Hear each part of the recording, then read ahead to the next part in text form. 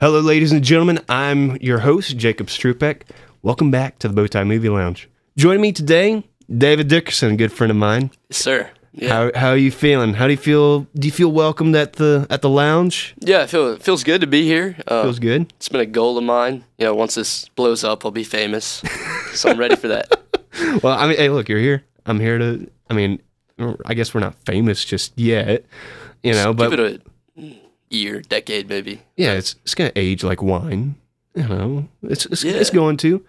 It's gonna age the same way I think this movie has. I mean, what do you think? Great movie. Great movie. It's one of my favorites. I mean, there's a lot to say about this movie. I mean, a lot to say. Well, we're gonna say a lot about this movie, but I mean, I'm sure the listeners or viewers, I'm sure they know what they're listening to. But why don't you remind them this classic film, Prisoners, coming up? So sit back and relax. You're at the Bowtie Movie Lounge.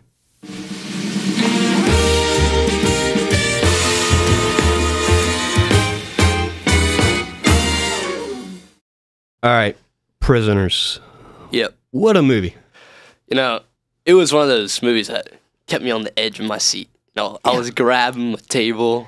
You know, I had the Celsius in hand. Yeah. Oh, grabbing the Celsius. Really? I mean, that probably could have been cardiac. I mean, you're a young guy, but that could have been cardiac arrest. Just this movie is so tense. Yeah, because I didn't know what was going on. If it was cardiac arrest or like just a crazy movie. Yeah, just those emotions just channeling, you know. Yeah. But like, also that's what's cool. Sometimes you don't feel emotions, which is cool about this, and I think Denis Villeneuve. Yeah. You don't feel emotions, which is added to the effect of the movie. Yeah. Do you feel that way? Yeah. You know, at some points, he made this movie very well, and he makes you feel a certain way the entire time. Mm-hmm. Sometimes, you know, he brings you up and down. At some points, it's almost neutral. Like, you know, I don't really know what I'm gonna expect next. You never know what's coming around the corner with this one. Oh, without a doubt. Prisoners, released September 20th of 2013. I don't know what I was doing in that year. The film stars Hugh Jackman, Jake Gyllenhaal, Paul Dano, Melissa Leo, Terrence Howard, Viola Davis, and Maria Bello. And then I forgot his name. Dylan Minnette. Should have added him to that list from 13 Reasons Why. Oh, yeah. With a $46 million budget and making a worldwide gross of $122 million up to date. This movie has become a pinnacle of kidnapping thrillers. Spoiler alerts to anyone who's not seen this movie. Do you think they should watch it? Oh, yeah, 100%. It's one of my all-time favorites. You know, if you're ready, if you're feeling it, and you want to watch a good thriller, this is it. It's on Netflix too. That's right. It is on Netflix. It's on Netflix. They just put it on Netflix. I don't know how long it'll be on Netflix, so better watch it. You just as never soon know. As possible. You just know. Thank God I own it, so I can, I guess just pirate it to everybody. Yeah, and if you haven't watched it right now, pause this video, go watch it, and come back. Yeah, please. Yeah, if you don't mind, because this movie really does work spoil free. I mean, there are some movies you can get around, you know. No, yeah, but not this movie. Not you cannot go in it without the spoilers. It just, I don't know, the way it works on your emotions and just the suspense. If you have not, because I mean, I rewatched it to get ready for this podcast. Actually, believe it or not, I watched it twice this past week. Yeah, first with my mom, which was fun. My viewers and listeners will probably learn something new about me today. I don't know if they know that I'm one of 8 kids. Yeah. So it's kind of fun to watch my mom watch this. Like, how, I know she has kids. The anxiety. Yeah. I don't know. It's not like she didn't give a reaction that I was, I guess, kind of hoping for. I wasn't trying to give her trauma or anything. Because this movie does a good job with balancing. I feel like it feels raw. Yeah. It sparks the thoughts of where would I be in this? And that actually brings me to an opening question. But first, what are your personal thoughts on this movie? Well, I thought this movie was a masterpiece. I thought it was an amazing movie. So we're putting it in masterclass. Okay. I liked it that much. I liked it so. I like it. I like it. Yeah, it's a ride. You know, you sit down, you watch this movie. It's a real thrill. You know, what's so good about this movie is that it's broken down into sections and revealed to you as you go on. So like at the beginning, you learn something. Yeah. From, you know, and then you learn something before, like, that happened before this happened. Right. It's going back and forth, and it pieces together at the very end. It's perfect ending. I think it was a perfect ending. So you think it was a perfect ending? Yeah. I'm excited to talk about it. All right. I will say it is a phenomenal movie. Yeah. I love this movie. Although there are some parts where I'm like, yeah, a little far-fetched to me, which is what I'm excited to talk about. Yeah. You know, there are some moments, for spoiler, I guess, for what we're going to talk about, like the snakes and... Oh, yeah, that was... It was just, some of it was a little stretchy, I guess. Yeah. If you will. But no, I mean, like I said, a phenomenal movie. I love it. You know, there's going to be some discussion, which I'm excited for. I'm excited for. Opening question. Which dad, if you had kids, like... Neither of us do. You know, I'm hoping you don't have kids. I do not have kids. Okay. So just putting that out for the viewers. Yeah. If you had kids and one was abducted, or two, however many you want. Not that you want any of your kids abducted, of course. But if you had kids abducted, which dad would you be more like? Which one would you resemble? Keller or Franklin? Or would you even be take more of a Detective Loki approach? You know, if you're in that situation, I mean, you can say whatever you want right now, but I mean, it's really hard to keep a cool head in that kind of situation. Exactly. So I don't think I'd be a detective. I would be a Detective Loki if it wasn't my kids. Yeah. Of course. Yeah. But I think if it was my kids, you know, I don't know if this is a good thing or a bad thing, but I feel like I'd be more like Keller. Trying to bring things in his own hands. Yeah. Trying to get it done himself. You know, I feel like I'm more of like a fight or flight person. I'm more of like a fight person. So I feel like I'd be more like Keller in that sense. Yeah. You know, even though Franklin, he did take it well. He did. I don't know. I just felt like he took it a little too well. More of like he let his emotions get to him a little more than I feel like I would have. Yeah. Well, you know, like I probably would have lost it. Yeah, so my reply to this question would be, I like to think of myself as I would go to the depths of maybe abducting a guy with special needs and just locking him up in a crate until he talked. I like to think I would go to that length for my kids or even like a wife, any loved one. I like to think I would go there. Yeah. So I guess we're on the same track as we would both be Kellers. You know. What would you do if I got abducted? You know, I'd be Keller, man. You'd be Keller? I got you. I got you too. I'd go abduct anybody else and some special needs people. Yeah. Good Lord. I would definitely abduct anyone and just lock them up in a crate for you. And turn the shower water on, hot or cold, and let them, kind of torture. What temperature would you use the most? Hot or cold? Honestly, I feel like it's the balance. It's like, oh, I'm really hot, then cold, bam, hot again. Get them. You got to get both. Yeah. Because if you're just going hot, I mean, their body will eventually get used to it. Yeah. If you're going cold, your body will get used to it.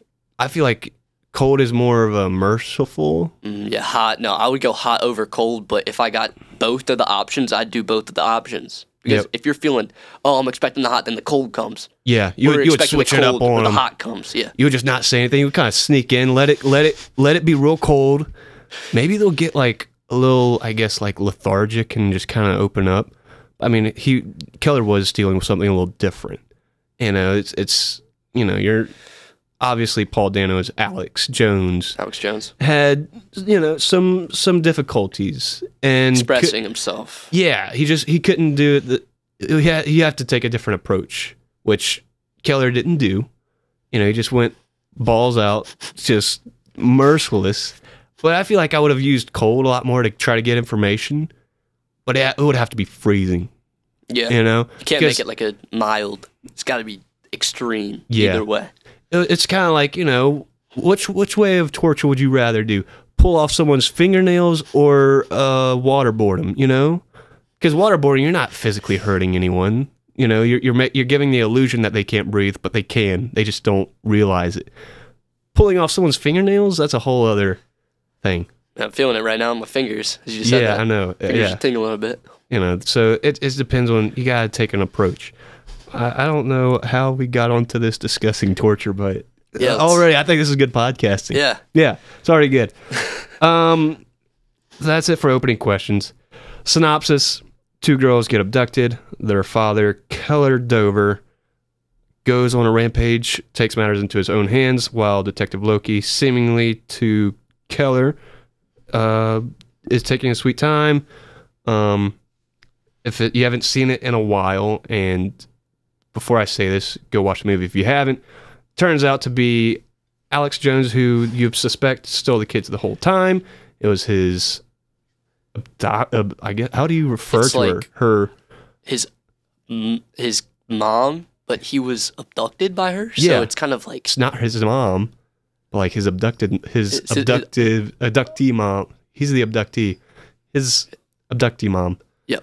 It was her the whole time. Holly. Yeah. Holly Jones. I honestly didn't see that coming. So you didn't see that coming. You didn't see Holly coming. That's what I was also trying to do. I was trying to go back to the first time I had watched it. Did I see it coming? It was one of those where I think I figured it out kind of right before it's like, boom, twisted. Because I was like, is it her? Because, I don't know, I feel like, at least for me, I know for a lot of people, just completely 180. Like, oh my God, I did not realize it was Holly, the mom, or the aunt. Oh my God. Instead, it was, at least for me, I was like, I think it's her. And then they're like, hey, it's her. Oh. That's how I felt. So you were completely, the rug was pulled from under you. There's only so many people it could be. But, so I was thinking, it's obviously Alex Jones. He has something to do with it. Something has to do with Alex Jones. Then when the guy came in, Bob Taylor, Ooh.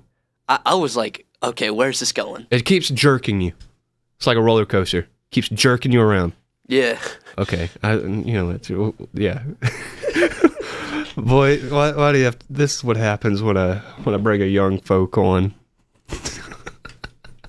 So, but no, it was a twist on a twist, Yeah. It's like, you got me still laughing. But at first you okay, but there's also 2 times where you feel the antagonize, is Keller and Loki. There are even times where you're like, is Loki the abductor? There were times where I was like, across my mind. I kept saying they're gonna pull a cheesy move where oh, it's Loki. The whole time he had a fit, the movie was playing you the whole time, he had a part in it, So I wasn't the only one that felt that. It seems by your reaction. Yeah, no, I did. That came across my mind for a little bit. Okay. But then I don't know. Loki just kind of convinced me he was genuine throughout the film. Jake Gyllenhaal did a great job with Loki. Yeah. There's all the minor details, the face twitch. Yeah. I loved. He added that himself. Yeah. I was going to talk about that later. There was a lot to his character that he was like, look, I just want to try something a little different. I'm going to throw this minute character, a little detail into it. Yeah. I guess that's how Jake Gyllenhaal sounds. I mean, kind of, yeah. Yeah, I guess so. But I've been on a Jake Gyllenhaal kick lately. Yeah. This movie, he really packs it, though. He really, I don't know, I guess we were coming off, I guess I just grew up watching, Day After Tomorrow. That was an early, I think, 2006. Have you seen that one? I have not. It's good. Yeah, I mean, it's all right. It's I guess it's been kind of forgotten in the 2000s. I guess I just grew up on it. He was good. It's not like he did anything crazy. Donnie Darko I hadn't seen until this past week.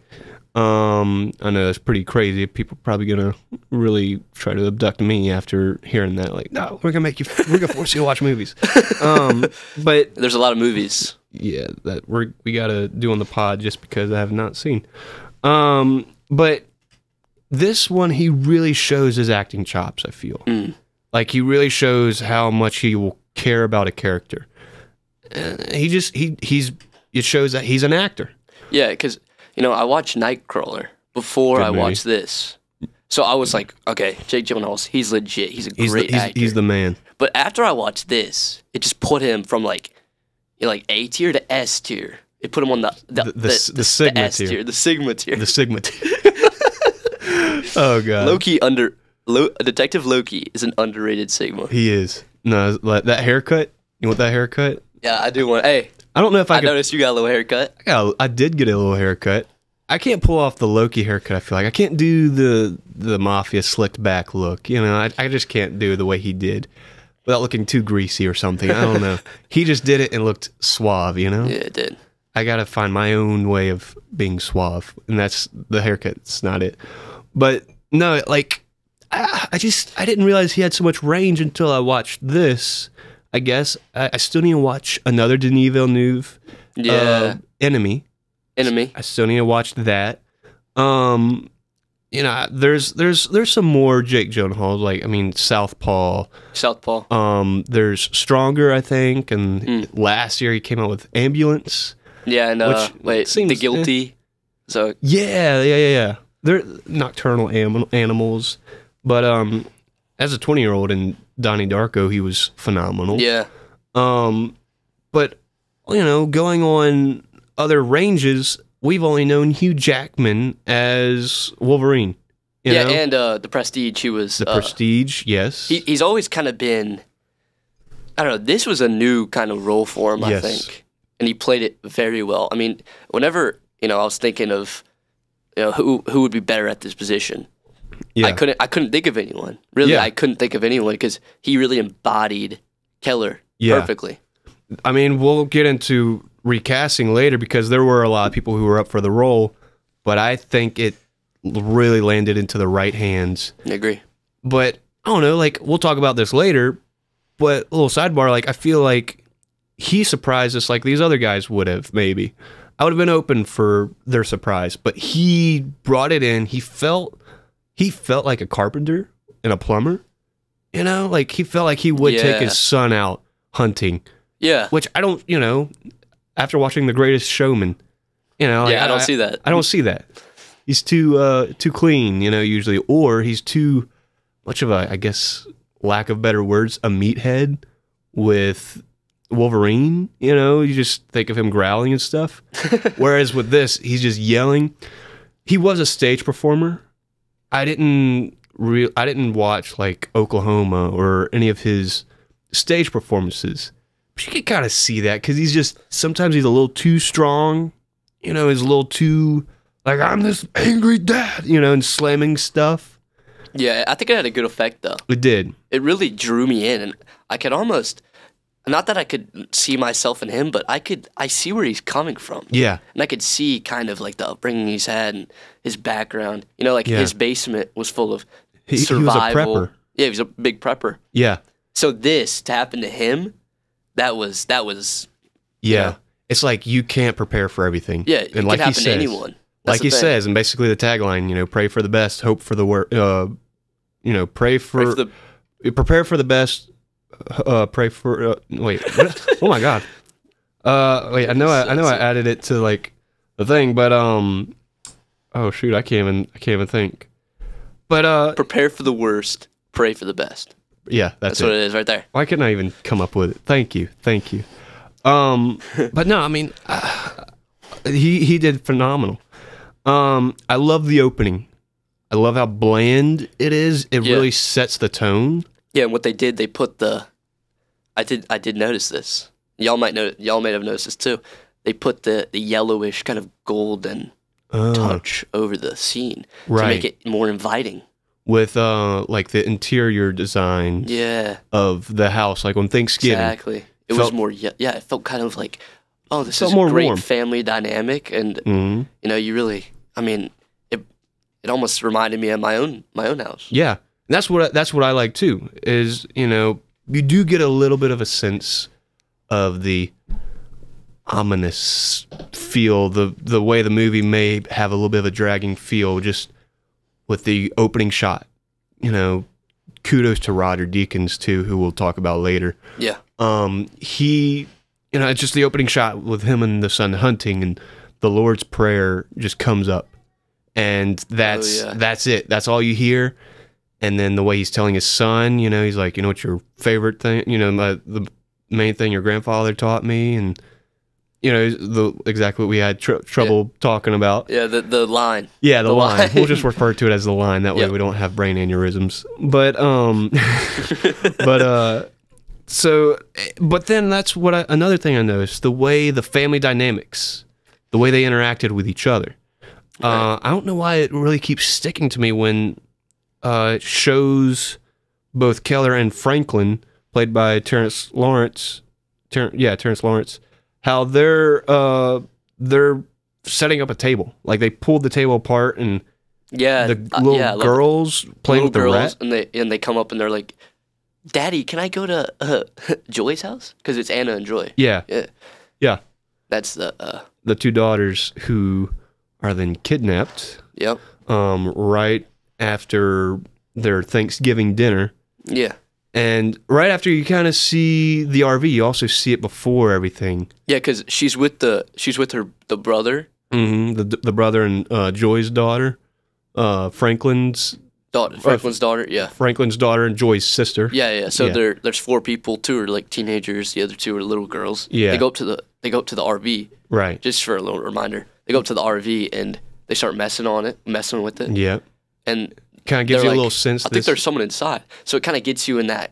What's gonna happen with this RV? Yeah, this RV is going to be tied into it, and we already know what's going to happen. Yeah, you can already pick up like and then the tone kind of yeah, just get more intense. And then there's like this weird shot of just a tree, and it just kind of lingers on it. And you have something for it? Yeah, I put the trees in here. Yeah, the trees. We'll go into more about the trees later. Okay. All right. I have a little thing on the trees. I'd like to see hear what you say. But I just was like, why is this here? I was like, this is just definitely something telling you something's wrong. Yeah. Something that shouldn't be happening is happening. That type of deal. Very ominous. Yeah. Gives you that sense of disparity, pretty much. Like, okay, I feel trapped on this frame. Like, why are we trapped on this? Why are we focusing too much? And it played really well. And you already know, and then once the parents start freaking out a little bit, they're like, hey, where are the girls? There's levels to their anxiety. Yeah, and we'll talk about this more later, because you said to look up production stuff. And, I was watching their behind the scenes. And the director, Denis Villeneuve. He was kind of telling them, like, now you're annoyed. Now you're getting more anxious. And he was building it up perfectly. I think that was a great scene of the film. How they start off kind of like, oh, yeah, where are the girls? They're probably over there. We don't know. They go downstairs, talk to the other 2. Mm-hmm. They're like, oh, we don't know. Yeah, they're kind of carefree, but at the same time, they're like, it was also realistic. Yeah. Like, where they're like, should we be concerned? I would just keep watching the movie, but yeah, and then something's up. And it starts pouring rain outside. Yeah, That's when you know. Yep, they aren't gonna find those girls. You mentioned the golden hue before. The kind of the golden palette. It goes away. It goes away. It goes gray. During the movie, it starts to desaturate. It starts to get more and more gray. Yeah, bringing more and more disparity, because every day the girls are gone, the Keller feels more and more disparity. Yeah, and almost like more stress, and everything starts to feel cold. Yeah. Which, man, I love it. I mentioned the families, the interactions. I just wrote a lot of notes. I'm going to try to consolidate as much as I can. But also a good opening is, they're all at Thanksgiving, but where is Loki? He's at an Asian restaurant. Yeah, a little Asian by himself. By himself. So that's how you get introduced to Loki. It's the back shot, remember? Mm-hmm. And I love it's those. the back shot of him going in. It's like zooming in on him. Mm-hmm. And, he gets a call. Yeah. But what I liked is that little interaction. He had the interaction with the waitress. Yeah, the waitress. And then, he's looking at the Chinese zodiac calendar and he's asking her questions like, which one are you? I'm this. So he's like very in depth with it. He knows how to ask questions. He's more of an intellectual is what you see. And I just thought that was real cool and a real good. But then you get the call like, okay, things have definitely taken a turn. Yeah. So it did real well. But then they of course pull up on the RV. You show how he's going to interact with an actual occurrence where he's actually thrown into the forefront of a situation. He's thrown right in. Yeah. Which I like. Yeah, it shows he's not scared. Yeah. Right. He goes in first. He tells the other guys to back off. He's like, no, I got this. Yeah, he's a solo guy, which, to be honest, I think doesn't play out. I mean, it honestly doesn't really play out that well for him at the end, being a solo guy. Yeah. Because he barely got away. Yeah. He had his partner come in, bang, bang, get the girl. But he's a solo guy. It's just kind of his thing. Yeah. And like they mentioned, you've succeeded with every case you've gotten. That's what your captain said. And so he's almost like he's trying to go for this self-fulfillment almost, which I thought was a cool character dynamic for him. Yeah. And then, but also Keller's kind of the same way. It's like, I've got to take matters into my own hands. Yeah. Which is the big theme of this. And he will... And what will you do for your kids? Yeah. That's a big thing. Here are the extents that I will go to. Yeah, exactly. So I thought that was so cool. You get both sides with Keller and Loki. Whenever Detective Loki comes in and is talking to the wife, like, here's what's going on. Contact me. Here's my number. Stuff like that. But also you get like Keller. He comes in. He's like, look, well, have you tried this yet? He's like, look, we've got him. He's like, well, y'all got us. Like on lie detectors, did y'all detect him? He's like, well, yeah, but the thing is, you can't understand. If you don't understand the question, it won't pick it up. Yeah. And then there's a whole question that Keller was asking. So it was said that he had like 10 IQ, very, very low IQ. And he was like, well, how can someone with 10 IQ drive a van? Yeah. And then it was sort of like, wait, is he really 10 IQ? Yeah. Is he, is he faking it? Is it him the whole time? Right. Which I thought that was just cool. Yeah, I think that was cool. That it makes you think of these possibilities. Alternative, like it makes you think all over the place. Like, how he's right. How can he drive? Is that actually him driving? All these things. Like, how is he able to do all these? And also, like, I feel like the IQ of a 10-year-old is, I don't know exactly how like the science behind it works, but I feel like he would have been able to drive. The 10-year-olds, they're dumb, but they're not like they're not that dumb. Yeah, they're not to the point where they can't understand like a simple question. Like, what's your? You had trouble answering what his name was. Most 10-year-olds these days are smarter than me, honestly. It's kind of, I was like, heard some 6-year-olds the other day, or like around that age range. They're like, I wish I was that smart and bright as a 6-year-old, I was not there. I feel you. Yeah. The moms, I felt like their portrayal was perfect. Viola Davis, she's now like probably my all-time favorite actress. Really? Like, I thought because here's how I felt about Viola Davis. She had like a presence. I don't know how to describe that. She had a presence where she was like a normal, everyday mom. Nothing too special about her, but she had a presence where it was like, why is she so powerful? Like, why am I feeling all of her emotions without her going over the top or underperforming? She had like a right in the middle. It was almost like the uncanny valley almost, where you're so normal, but like there's just something about you that's just very powerful. Her performance. Right. So I don't know, but even Maria Bello, Grace Dover. Yeah. She she did great with her disparity. She was Oh already yeah, no, grieving. she was like just unmotivated, and she was just in bed all day and just Yeah. can't do this anymore. Her and Keller, the way that they took it so differently, Yeah. really added to the family dynamic. Like your true colors really come out in these moments, Yeah. and they portrayed that like really well. Because I feel like Franklin and Viola Davis's character, I can't think of her name right now, but Can't remember I feel like they were balanced out. Their exactly. approach to the situation was a little more balanced out, yeah. whereas Keller and Just Grace, polar opposites. yeah, like he was out, and then she was like tacking on all the stress and stuff onto him. Like, you know, I feel so safe when I'm with you.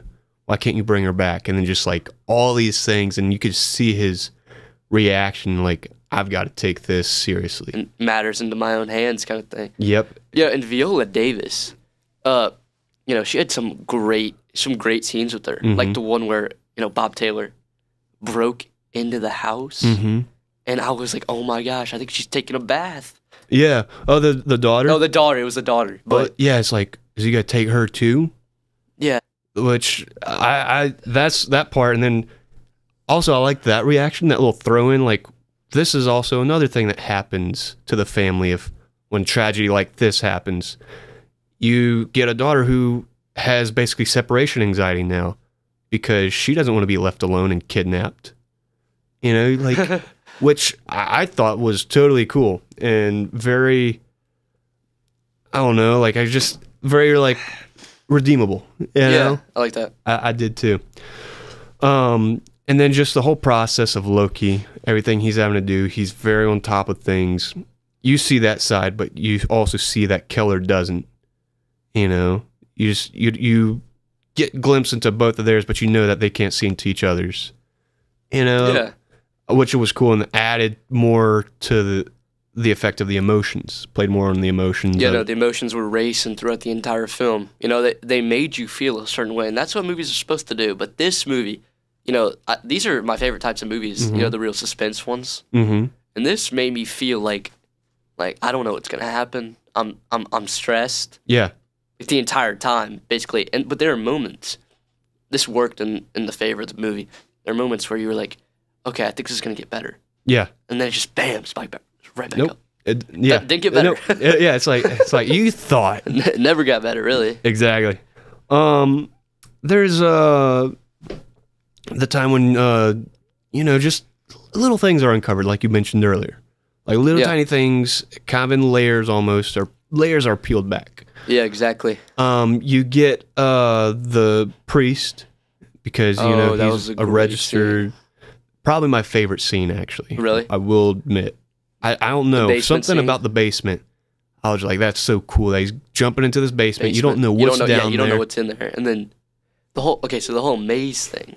Yeah, that's something we're gonna need to dive into. Mm-hmm. You got some stuff on the maze? I mean, actually, that was the thing I was gonna say. Is like you notice the pendant, the maze the chain pendant. Thing. Yeah, you're like, as a viewer, you're like, you've seen this in movies before, where someone's wearing a pendant or a brooch, something like that. And you're like, oh, that's got to play into something. Yeah, that's what I saw in this. Exactly. That's what I mean. Yeah, the whole maze part of the story was. It really made me think. It almost drew my attention on trying to figure out, who did it? I'm like, what's this whole maze thing about? Maybe if I can cover the maze, then I can figure out where the girls are. That's whenever the girls are trapped in the house, they're given a book.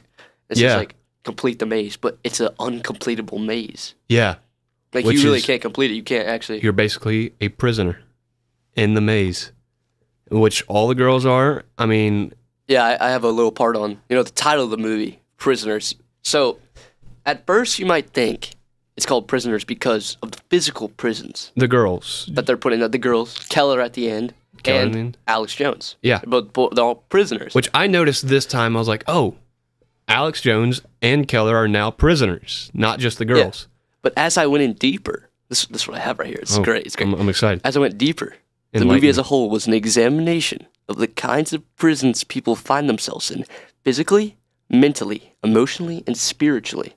Huh. So the emotional part was about how the disappearances destroyed just destroyed. Like the emotions were racing between the two families. Right. I have the mental part was most about how Alex and Bob Taylor, stuff that happened to them after they were kidnapped, how they're prisoners of themselves, exactly, and their past, and they can't escape from it. Wow. They're prisoners of their past. That's insane. And then spiritual part first started with Holly Jones and her husband, who was the mass. He abducted a lot of people. Was found in the basement. Bragged about killing 16 children, something like that. Good number. Yeah. Well, okay. No, like a high number. It's like, yeah, I know. I know what you mean. I know what you mean. Okay. Yeah. Yeah. So how they were, how they were a good, devout Christian couple. Yeah. Whenever their kid died from, was it cancer? Yeah. They just because she mentioned they were she was like, we were spreading the good word and all that good stuff. Yeah. And now they're just they're destroyed. Their faith is basically destroyed. Also, Dover starts out with the Lord's Prayer. Mm-hmm. And as it goes on, you see Keller kind of start to lose it, kind of go off the rails. Yeah. And you're thinking, like, what's going on? I mean, I don't know.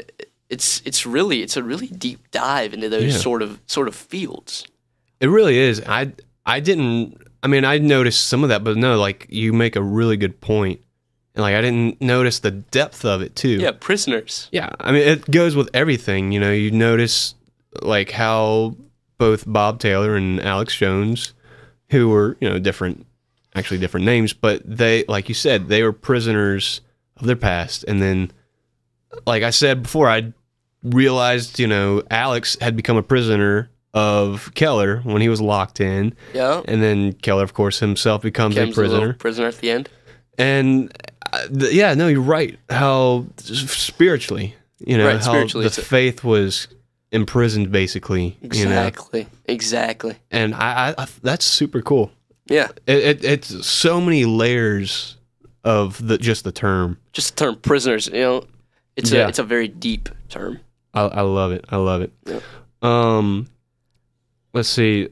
I mentioned how when Keller's wife Grace was crying, and visibly adding the stress to Keller. Just it works on you too.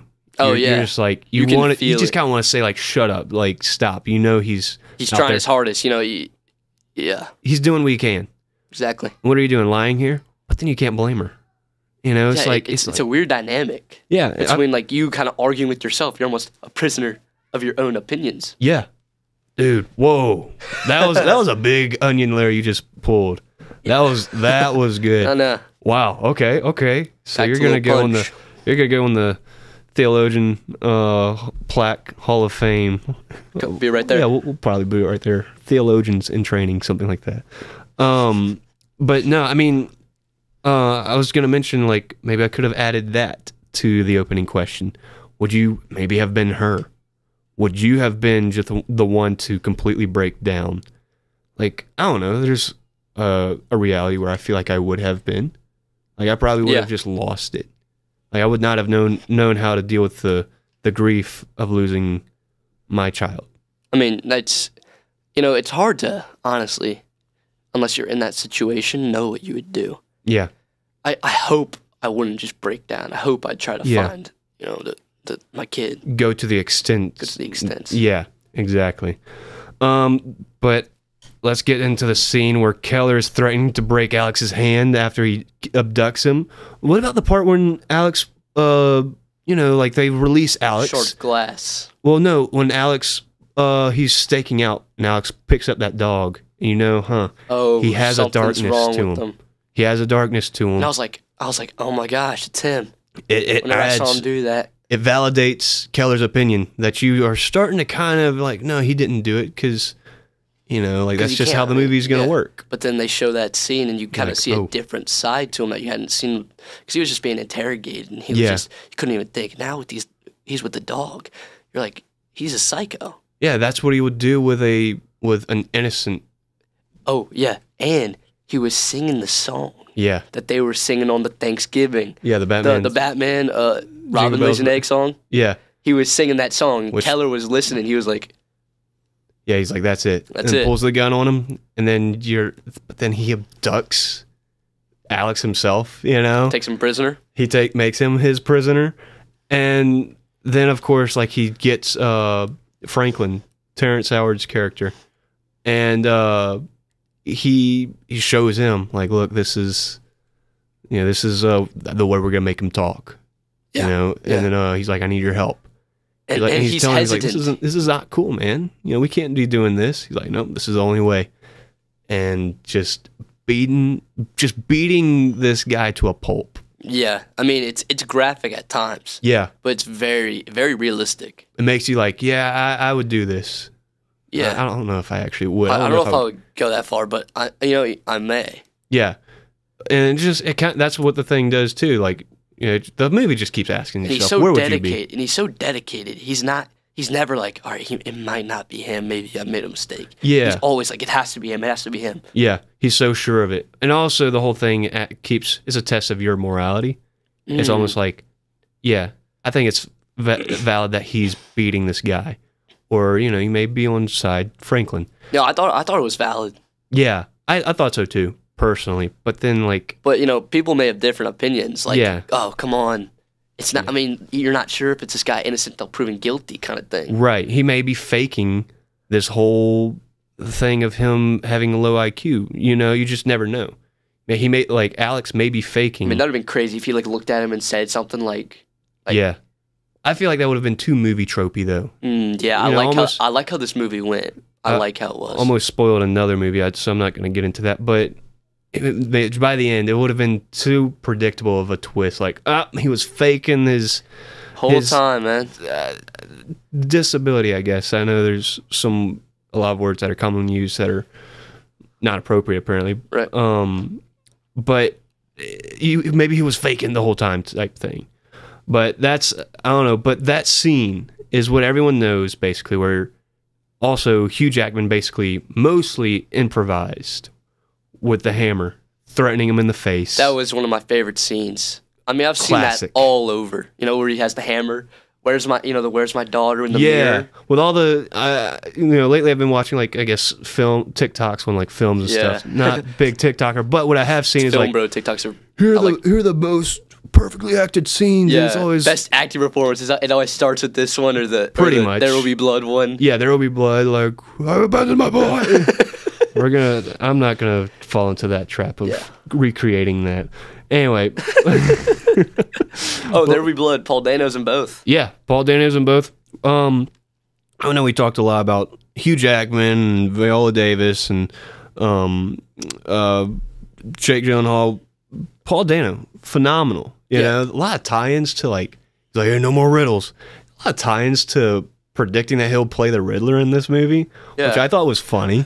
I don't know if, like, maybe, I feel like, I'm blanking on the director of the Batman's name. Matt Reeves. Matt Reeves. Thank you very much. Appreciate it. I just knew that. I don't know. I knew it, but I was totally blanking, so thank you. Appreciate it. Yeah. I feel like maybe he watched Prisoners like, okay, I think we're going to do this as the Riddler. Yeah. In fact, why don't we just take the same guy, you know? Yeah, why not? The thing with Paul Dano is he basically plays himself in every movie he's in. I don't know about plays himself. Maybe not himself. Okay, well, that's but not what he did say, I will add to this, is that he loves playing these type of characters. Exactly. Characters where something's off. Yeah. And I don't know, he just apparently loves playing these characters, which I get. You know, I can kind of see it in him. Yeah. He kind of looks like the type of guy to just get beat up. Yeah. He does have a oddly punchable face. I don't know why I think of it like that. I feel like I just punch him. Yeah. I feel like I could just become Keller and just... Yeah. Maybe it might feel like a little like, you know, like punching a Stretch Armstrongs, you know? I don't know. I don't know if that's how... I guess that's where I closely resemble his face as a Stretch Armstrong. Yeah. But he also... These characters, you can do so much with them. And he seems like he really enjoys... I don't know, just doing the most that he can, really milking that character and just really going for it. Because you can go over the top with these characters sometimes, but you also have to find a middle ground, and I can see where he can enjoy that. Yeah. And he's perfect. He playing, you know, not this character is like deranged, But like the Riddler, you know, he's obviously deranged. Right. But you could see where he can do a lot with it. Yeah, and you know the scene where he says, "They only cried when I left them." Mm-hmm. I'm like, oh my gosh, That's a big clue. that's a big clue right there. Yeah, he's but of definitely- course only Keller hears it. Yeah. Of course. Yeah. So it's not. You see everyone else going against him, but you know, like, no, he's in the right. He actually heard something. Yeah. So I love where you feel that too. Yeah. Yeah, I mean, the part where Loki is now following Keller, because Keller, you can tell He almost suspects Keller in a way. Yeah, he does. Either of abducting or just something. He knows something's off. Something's with going on. Something that's not right. Yeah. So he's following him, and then there's that scene that you always see in the TikToks too, where he's in the car and he's yelling. He's like, find my daughter, find my daughter. You know, just like yelling and beating the dash. He's like, hey, chill, relax. I need you to calm down, go home, get some sleep. And he's like, yeah. He's like, find my daughter then, you know? Yeah, and then he goes and walks off to, you know, the house. Yeah. To go torture Paul Dano. Pretty much. That's what he's doing. But then you also see, like, he's crafty. He can lie. Yeah, no, he can lie. He can lie pretty well. He goes in the liquor store, get some liquor. Yeah.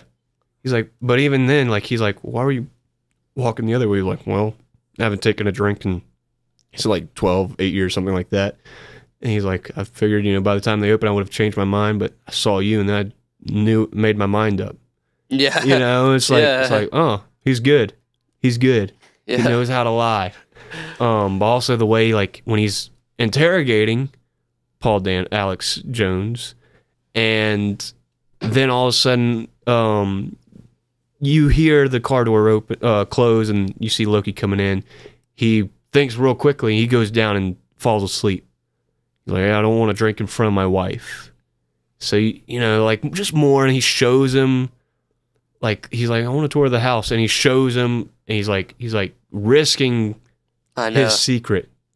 And you feel that for him, you know, like, I'm on Keller's side with this. I didn't want, you know, I wanted him to keep getting them so that maybe he'd say something. Yeah. He did his best to talk. He's a special needs individual, and he had trouble, like, expressing himself.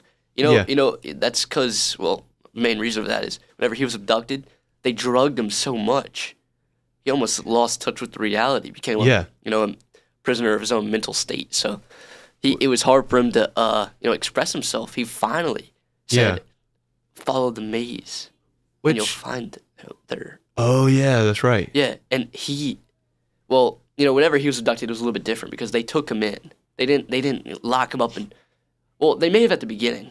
Yeah, but then they got to a point where they could easily kind of manipulate his sense of reality, exactly, if you will. Yeah, I mean, I should have done a lot more research on. It would have been better to have more research on actual kidnapping accounts, like what actually happens. But like, I've heard of stuff like this happening where, you know, when an individual is kidnapped from especially such a young age, they grow up. They're basically their captors. Yeah, you know, they've basically become exact replicas of them, basically. Yeah, and he doesn't have any incline to like get out. You know, he's like, well, this is my family. I mean, he obviously knew of his past before because a little detail. He parked in his old house. Every night. So he knew something. But he just maybe he's like, oh, I'll park here. Yeah. This looks familiar. I'll park here and sleep. Yeah. How long did he do that? How long was he out free, you know, from Holly, you know? Yeah. Like, that was always a question I had, like, why'd they let him freely wander? It was just interesting to me. They trusted that he was so far deep. Yeah. He wouldn't escape, maybe. But then, like, you know, and then, of course, he was interrogated and he wouldn't crack or anything. Yeah, he showed loyalty. Yeah, he showed loyalty to Holly, and even showed, like, you do see a sense of fear whenever Detective Loki is interrogating him. He's like, you mind leaving us alone? Mind giving me a minute with Alex?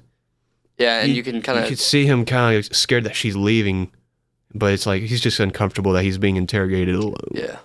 So, I don't know, very, very interesting. You see, I thought it was funny that Loki just kind of busted into every door he went into. Yeah, he didn't really knock. He just kind of went in. Like, with Holly, with the priest, with Keller at the place, he just opened the window and just jumped through the window. He didn't even go to the door. You know, I know, he's that guy. Yeah. He's him. Yeah, exactly. He's like, I gotta be kind of cool and like edgy about this. You know, I just thought that was funny. I thought it was cool. Like, you know, we touched on how Keller couldn't say the Lord's Prayer. You know, if you know the Lord's Prayer, it's am I getting my prayers mixed up? There's so many prayers. There's the Lord's Prayer. There's the Apostles' Creed. No, but that's not it. It's the Lord's Prayer. It's the Lord's Prayer, he says. Okay, yeah. So if you don't know, like, forgive us for our transgressions or our trespasses, as we forgive those who trespass against us. Right? He couldn't say that part. I thought that was cool. Oh, he couldn't. Remember, whenever he's saying it. Remember, whenever he's saying it, as he's in the interrogating, he kind of just breaks down at one point as he's interrogating Alex. Yeah, that's the spiritual. And he just kind of stops and he's like looking over.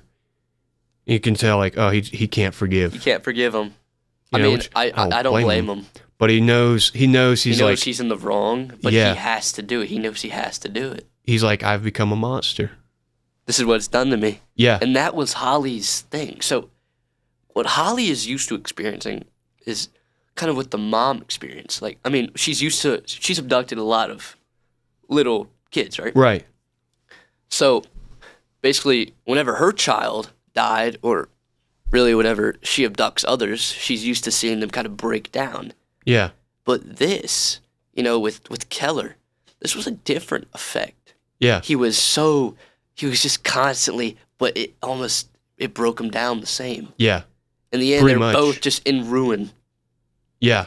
No, that's good. Yeah. It completely happened to him, even though it wasn't the same, but it did. It happened in a way. All crossroads go right there. Yeah. They bring you to the same detriment, basically. Man, look at you go. Look at you go. Yeah.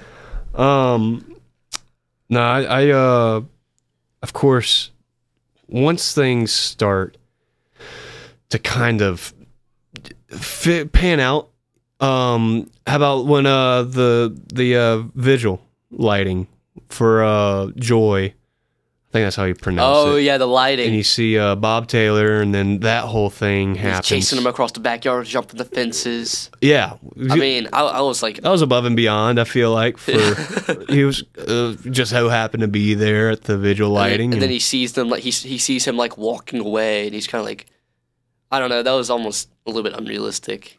But yeah, it added. It was interesting. It was almost like he wanted to be part of that. Because he knows, like, you know, this is for an abducted child. I was abducted. I was abducted by these same people. He may know, but yeah, it was just. Plus, I like that actor, David Dastmalchian. I'm probably butchering his name. Sorry, but if you're watching or listening, just so happen, hit us up. Yeah, be on right. Sit in this chair. Sit in this chair right here. We have it open for you. But I've always liked that actor. You know, he's in Ant-Man, he's in Dune, he's in the new Suicide Squad. He was in The Dark Knight, as I told you earlier. Yeah, Dark Knight.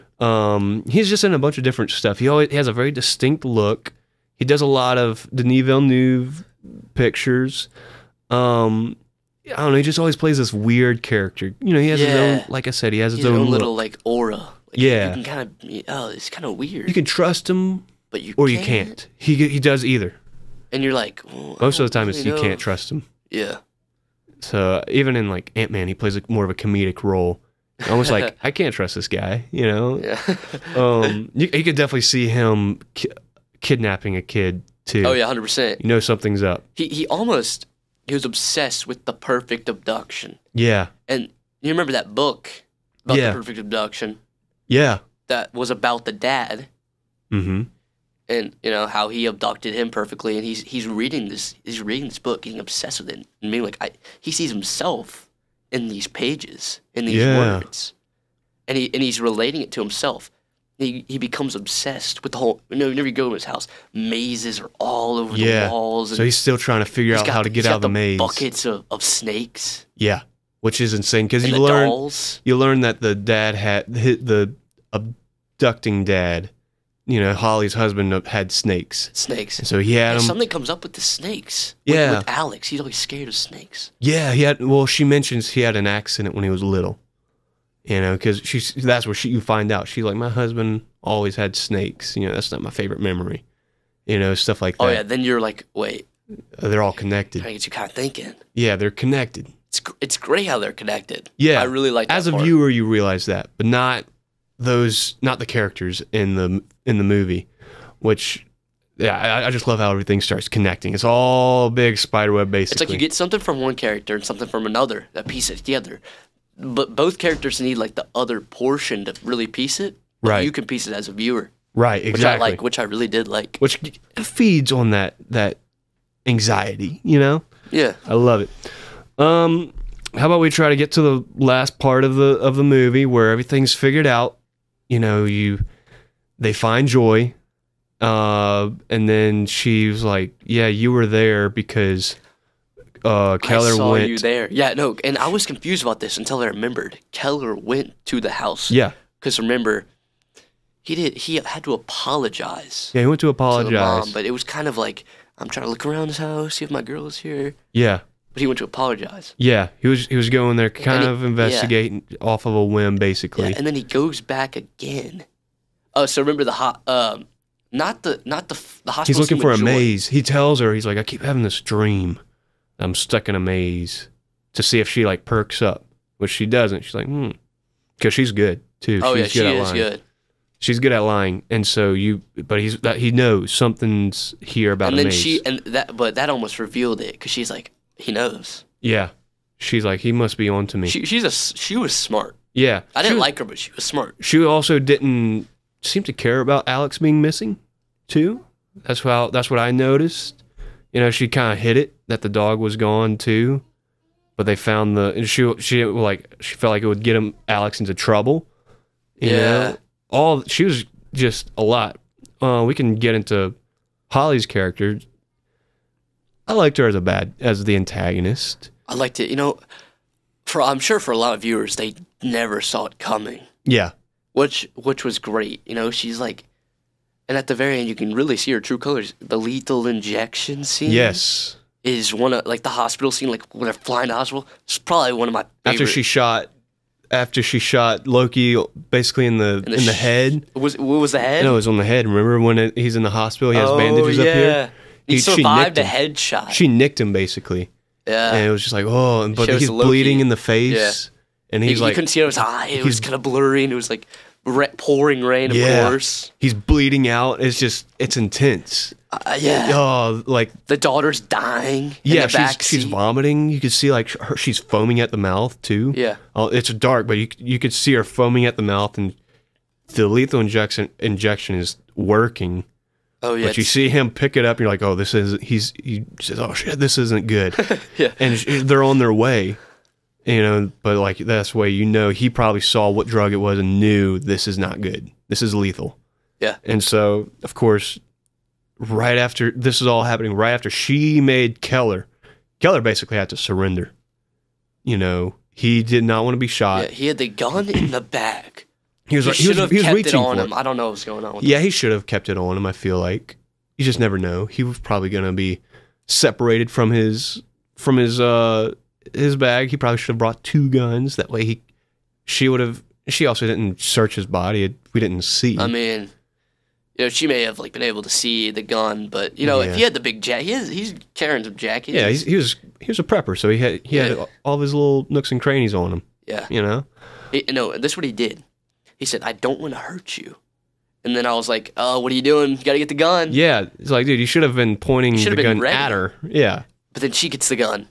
Yeah. She makes him drink the whatever. And I'm like, I thought he was going to power through. Yeah. I mean, he kind of did power through. He kind of did. Which, that was ad-libbed where she like, a little more, Mr. Dover. Oh, that was a little more. Because she was the actress, what's her name? Melissa Leo, she felt like it was not enough for a man his size. It wasn't believable. Yeah. And so that was his, like, he was No, like, I like that. And I was oh like, boy. maybe she'll stop right before, but she's an expert on this kind of stuff. yeah, exactly. She would know. Yes. Oh, if Melissa Leo's an expert on this stuff, maybe we should watch out for her. You know what I mean? She's about to come in this door right now. She's like, here, boys, drank this grape Fanta. But yeah, no. That whole thing happens. You feel for Keller when he's thrown in. She shoots him in the leg, makes him move the Trans Am and everything, and she. And you're like, oh, he has to get out. It's like there's no. I don't know. Is he gonna make a last minute? Because you're also like, what would I do if I had a gun pointed at me? That happens in movies all the time. I mean, you would have to obey. Yeah, you're not just gonna like go at her. You're dead. Yeah, he's like it makes them. It's like the morality test, basically. Like, do I approve of this beating of Alex Jones? Like, what would I do if I had a gun pointing at me? It always happens in movies, but it's always interesting in that play on emotions. Yeah, it's very prominent in this movie. Definitely. Like, what would I do in this situation? Yeah. In this, because there's like 50 of those in this. Yeah. You know, and then like some of the biggest. You're involved, which is good. It gets you feel like you're there. Gives you a more heightened too. Like, how, would I react the same as this character? It's probably the best in film history, I think. Really? Some of the best, like, questioning of yourself. Self-reflection. But yeah, we mentioned how Loki's just driving. He gets there to the hospital. Of course, there's like one of those moments like when, back on the movie Tik Tok, when you see Django Unchained when Leo slams the glass. The tabletop. And there's always that like the memes of like you like pausing me like, did you know that he actually did that? But it's the same. He actually broke his head from that. Yeah, he was bleeding and kept going on. That was his real blood. But it was also like, that's also the same thing with this, where like, did you know that Jake Gyllenhaal actually slipped on ice in that, when he, because he was so dramatic. Yeah, it was like the same thing, where he actually was slipping on ice and stuff. It was cool. And then I thought it was funny, just Grace Dover just assumed he was right back at work, as he's recovering from his gunshot to the forehead, to the head. She like, Grace Dover was she was a little bit out there. She was out there. I don't know. She was off her rocker just a little bit. Yeah, just a bit. But no, she was just like, you're gonna find my husband, aren't you? He's like, yeah, if after I get better, or like, I don't know. I thought that was funny. Yeah. But then, of course, he goes back to the thing, but they think he fled at that point, which is interesting, because he's kind of like, was he involved with the abduction of his own daughter? Which doesn't make sense. Yeah, I mean, I guess I can kind of understand where he was going from. Because of what he saw. But as a viewer, I was like, I mean, come on, dude. It's like, why would you think he would abduct his own daughter like that? I know, and he was going, It's not like he and his wife were divorced or anything, which it happens sometimes. Amber Alert. Yes, but it's like, why would you think that type thing? Yeah. I don't know. That's all that I have. I'll mention something in nitpicks that will probably surprise you a little bit. Yeah. Kind of bring us back to a little bit of a discussion. Here's some tidbits. I mentioned this before. Detective Loki's tattoos, Freemason ring, and facial tics were all Jake Gyllenhaal's idea. Yeah. He did a great job on that character. Yeah, he brought him to life. All the facial tics, just I loved that minute detail that made him stand out, made this role stand out from all his others. Yeah, and it almost made it feel more genuine to me. Because I'm like, it almost added to like he's kind of weird, but I don't know. Made him feel grounded and realistic. Exactly. Like, everyone has a little something that they do, like a little tick, but no one does this enough in movies, I feel like. Bingo. That's a bingo. Jake Gyllenhaal and Denis Villeneuve had such a great time doing Enemy from 2013 that Villeneuve cast him for the movie without any audition. Enemy was actually filmed before Prisoners, but released after. I don't know why exactly they did. They knew Prisoners was that movie. Yeah, had to get out as soon as possible. Yeah, exactly. He was like, I'm gonna get this A-lister. It was too hot to handle. Exactly, which happens. You get lost in the sauce. According to screenwriter Aaron Guzikowski. Oh yeah, I have this too. About Detective Loki growing up in a boys' home. Oh no, don't have that. Okay, well, you go with yours right after. Detective Loki grew up in a boys' home and didn't really have a family, which kind of I can see it. Which kind of played into that opening played scene. into like the prisoners kind of thing. Like they all had like past trauma. That was the next thing that he says. He's a prisoner of his own past with his own demons. The prisoner theme is hitting. Strikes again. Man, dude, it's filled. I love when movies have, or films, I'm sorry, people are going to probably get on to me. When they have some layers that you miss unless you actually go into it. Yeah, you gotta, I'm sure, how many movies like do that have gone unnoticed, it's insane, but that's why you gotta kind of bring them, which I feel like they could have added more. I wrote that down for later. Yeah, a little bit more of Loki, because I would like to have seen a little bit more of Loki. I would like to have seen that more of that prisoner aspect of his own past. Yeah. The scene where Hugh Jackman... actually go with yours. About about Aaron the writer. Guzikowski? Yeah, Aaron Well, this is just about the production. Okay. So he wrote a script based on the short story he wrote, which was about a father whose kid was struck by a hit-and-run driver and then puts the guy in a well in his backyard. I mean... That sounds good. I would like to see that, actually. I did see where he wrote a short story. Yeah, it was inspired by The Telltale Heart from Edgar Allan Poe. Yeah, Edgar Allan Poe. Yeah, and after he wrote this little spec, Christian Bale and Leo DiCaprio both wanted to be in this movie. Yeah. They both wanted to be in the movie. Now, I don't know where they would have gone. I don't know what character they would have played. Probably like the probably two the. I mean, dads. Yeah. Yeah, those were two of the names actually that I was going to. I mean, I'm saying mention. like either Loki or Keller. Oh yeah. Loki or Keller. Yeah, we'll get into that with Leo would have been recasting. Loki, and Bale would have been Keller. I think Bale would have done a decent Keller. We'll get into that with recasting especially. Exactly. Let's see. The scene where Hugh Jackman attacks Paul Dano's character with a hammer was largely ad-libbed. Amazingly, Dano didn't flinch as Jackman was threatening him, which was pretty cool. I did notice that. I read that before. Did you know it was ad-lib? Could you tell? I read it right before, so I knew before my rewatch. Yeah. I didn't notice that for my first time. No. Sometimes I would do watch. I'm like, oh, that was probably ad-lib. That would have been cool. That would be cool to go and look. Sometimes I'll go and look. But knowing this, watching, I was like, wow. Paul Dano really did not flinch until he put the hammer into the wall. Right and by his head. He kind of did that, which was believable. I thought it was great. Yeah, that just acting for you right there. Yeah, and the whole scene where they I think it was the mom, Viola.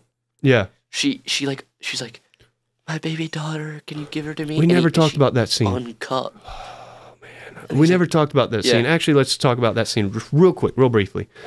That's probably one of my other all-time favorite scenes. Yeah. And what Viola Davis just really tearing it up in that scene. Yeah. Just, like I mentioned, very, very subtle. Like a real mom, real life, very grounded, very real.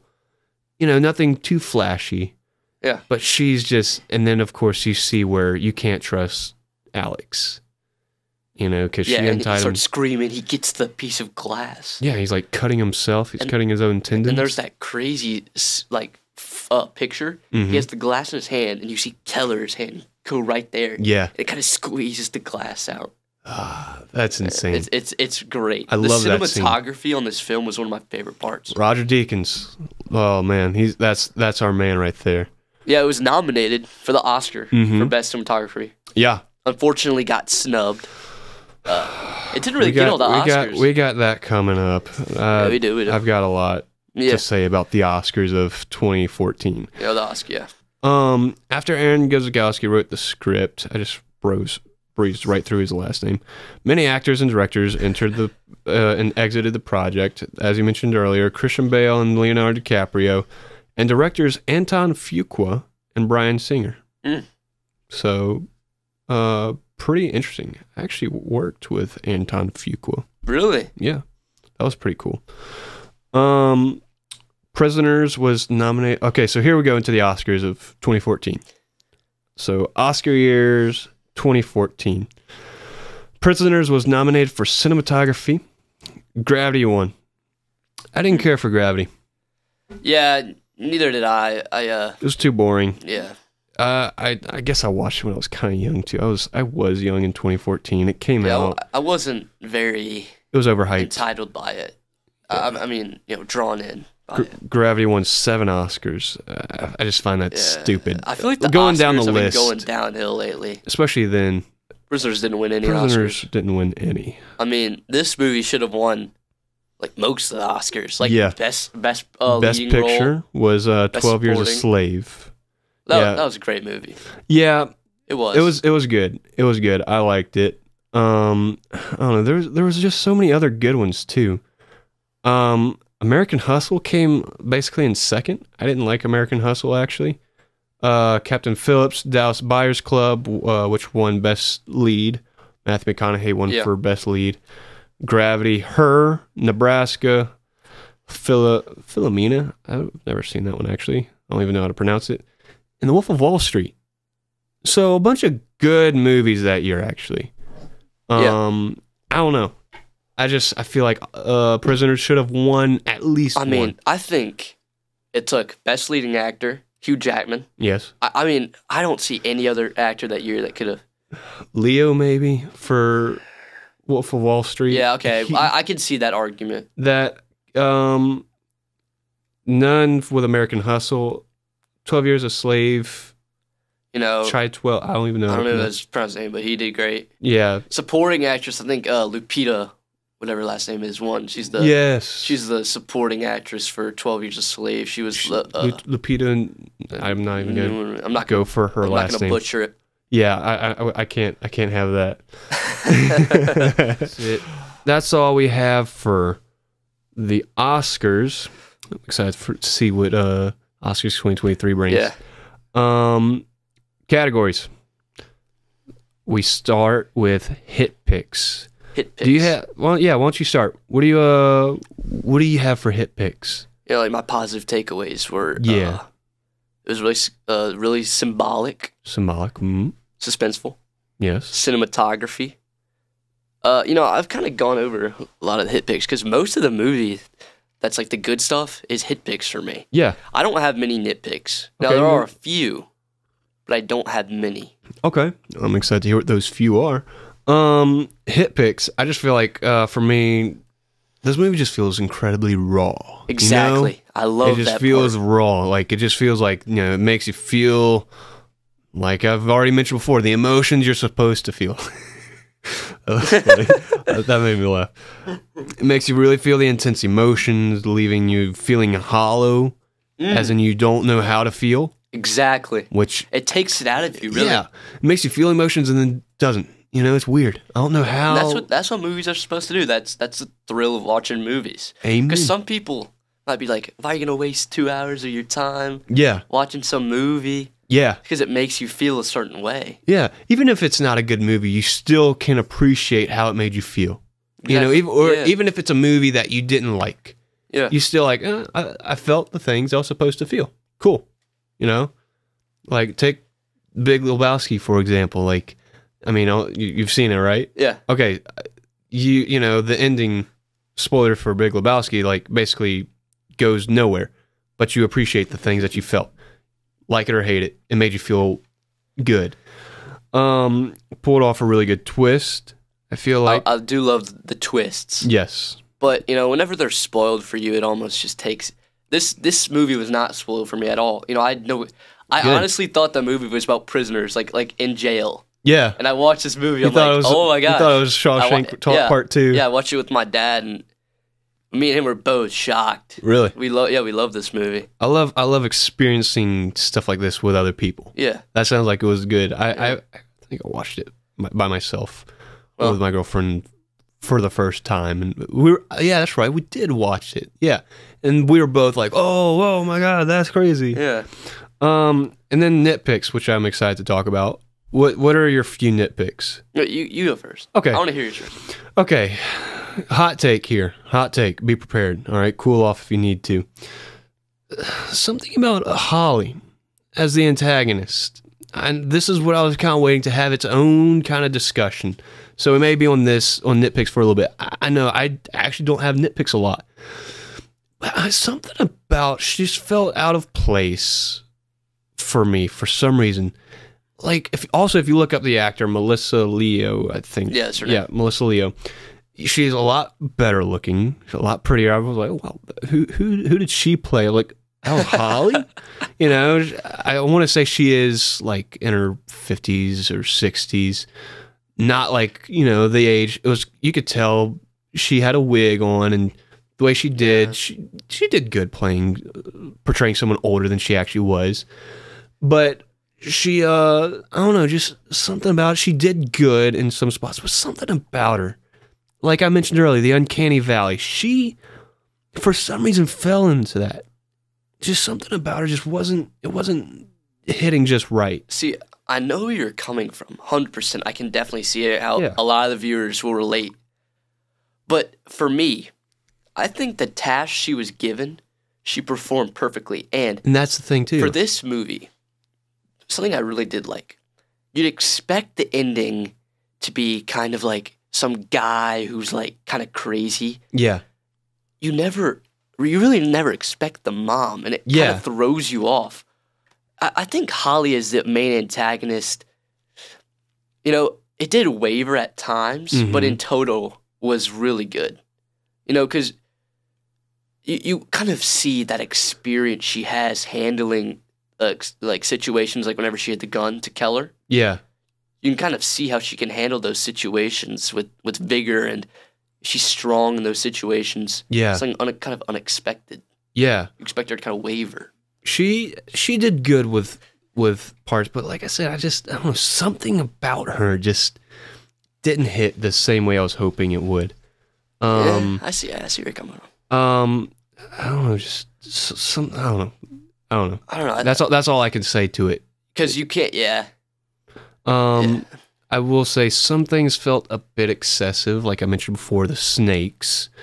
Or, you know, the jumping over the fences. Yeah, and but at the same time, you can't make a cop movie or a chase movie without a chase. Yeah, I mean, obviously, but I'm just saying, like, the extent it went to, okay. Oh, with him just, you mean with Loki just breaking into everything? Yeah, stuff like that. And also, one of my little nitpicks, it's not a big one, but a little bit is kind of like the guy sneaking through and into houses, and I don't think his role was explained well enough. I had to kind of dig into it. He would have broken his legs jumping out of that window at the Dovers. Yeah, just little stuff like that, you know. And I feel like they would have caught certain things. I was just thinking about something where I was like, oh, why didn't they catch that? Like, why didn't they? If Grace Dover called Loki over for, you know, like a possible intruding, you know, why didn't he go and check that before? You know, of course they had to land on like, oh, they found the case full of blood and stuff.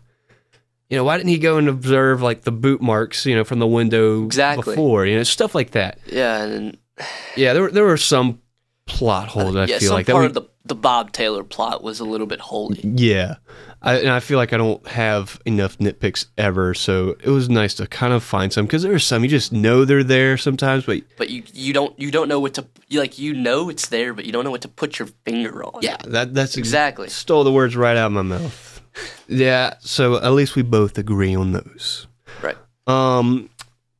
Let's see.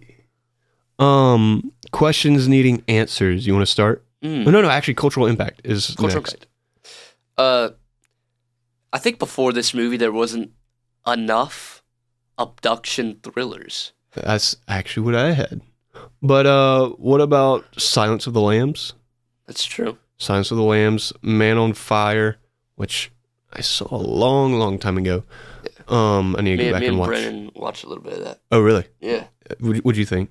Well, we only watched the first half, but right whenever she got... I get that. Yeah. I get that. Yeah, that's where I am. It's kind of like, yeah.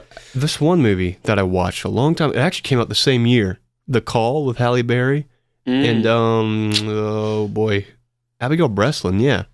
That's right. Yeah. That one actually, I remember that movie actually made me like realize as a kid, you know, I was the same girl as, same age as the girl in the movie, Abigail Breslin actually were just close in age at least, where she was abducted and I was like, that's right, people, this is a real thing. Yeah, and you this felt is a real yourself life in that film. Yeah. See, I think I almost find myself a little bit too untouchable. Like if someone tries to come up to me, they'll catch these hands. You got the right hook. Pretty much. Yeah, and like I'm almost untouchable. But after watching this movie, I mean, even Keller got abducted at the end. I'm like, exactly. No one's safe. Yeah. He was a very fit, strong survivalist, and he got captured. Yeah, he still kind of took a little bit of a bite.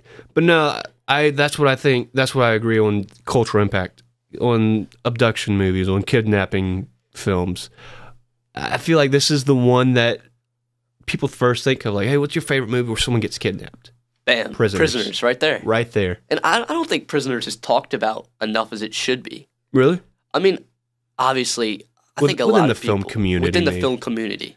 But yeah, definitely not as like, others. Yeah, it's not like, Pulp Fiction or any of those, Tarantino. It's not to that stellarness, I guess. And also when people think of Denis Villeneuve, they think Blade Runner or Dune, I feel like. Yeah, they don't think of Prisoners. Even Sicario, which I totally forgot he did. Yeah. I mean, I think any viewer that goes and watch Prisoners will think it's a great movie. Yeah. But it's just not... It's not discussed. I feel like the reason for that is because it's kind of hard to go back in that like dark place, because the movie brings you down to like a dark place. It's so good in that aspect. That's one of the reasons I like it so much.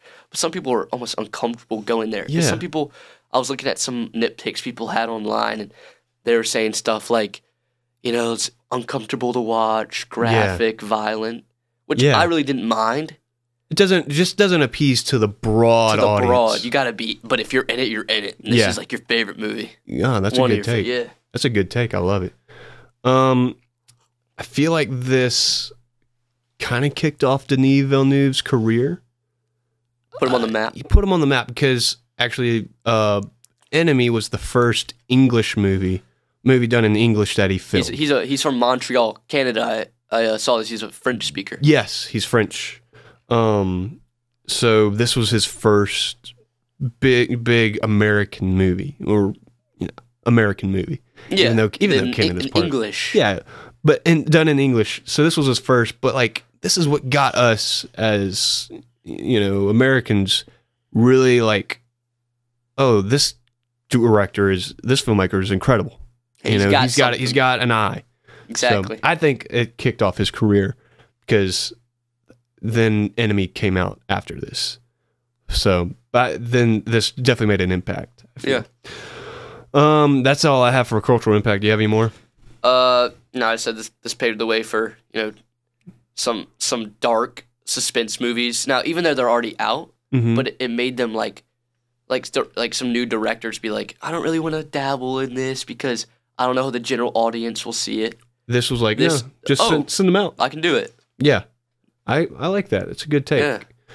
Yeah. Questions needing answers. All right. Well, this is where we haven't really touched the real ending, the very end, the last scene yet. And that's true. The question is, did Loki find Keller? That's what I had too. Does he? So what? I conducted research, and and I found out they shot 2 different endings. That's right. So they shot this ending, which is seen where he hears the whistle. And that's almost comes back to the beginning, because remember, they're trying to... She's like, oh, you have your whistle?